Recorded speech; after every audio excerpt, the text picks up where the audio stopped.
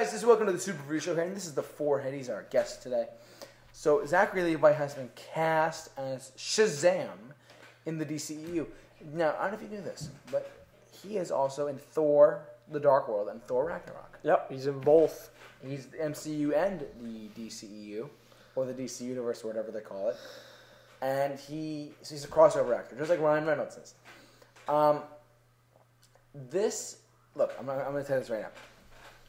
For me, the casting of Shazam was very key for me because you have Dwayne "The Rock" Johnson as Black Adam. I actually like that. I don't know why. It's just. Did you know that before? Yeah, I do. And there's just something about the idea of Dwayne "The Rock" Johnson as the villain. He just seems like he could be Shazam. Yeah. He No, could. not Shazam. Black Adam. There was actually rumors for a very long time he was going to play both. Really? Yeah. Yeah. I don't know. That would have been stupid. I liked him more as Black Adam. Black Adam. Keep him as, and then have this guy. Yeah, Zachary Levi. Zachary Levi. Now we did it. Now we have a guy. For those of you who don't know, he was also Flynn in Tangled, the animated movie.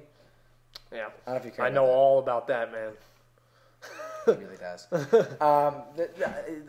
Zachary Levi, and look, he's already in the Disney family with Thor and Tangled. This is a no-brainer. He's so good over there, and I'm really curious to see how he does over there. And really, I looked at his IMDb. He does not have a lot of credits aside from Thor. No. And Tangled. Like those are these big so stuff. I think that he's been not in the best movies, but if the DCEU gets its act together, maybe this could be his breakout moment. You know. I think. You know, the breakout moments happen. Look at Ray. Daisy Ridley, stuff like that. The whole cast of Star Wars: The Force Awakens. Adam Driver, you know. Adam Driver, John Boyega, yeah. All the new Star Wars actors that are going to be in the franchise for the next 40 years. There you go. I didn't even know this Flash kid. I forgot his name. Ezra Sorry. Miller. Yes, I didn't even know who he was until he showed up on the scene. You know what I mean? So I'm glad that they're putting different. Like Shazam, and also they need.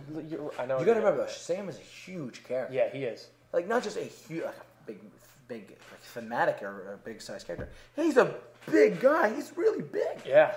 And there's a great graphic novel for those of you guys who I don't know if you've ever read this, but it's called Kingdom Come.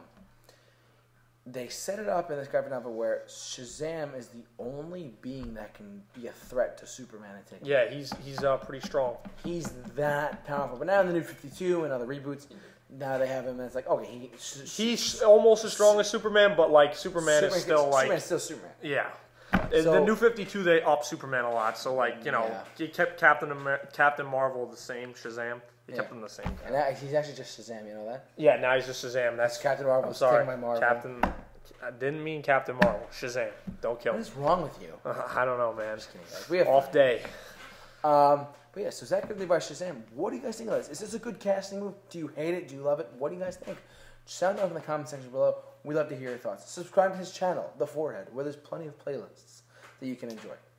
And don't forget to like us on Facebook and follow us on Twitter and subscribe to this YouTube channel where all we do is talk Marvel, DC, Star Wars, Star Trek, like anything regarding pop culture, basically.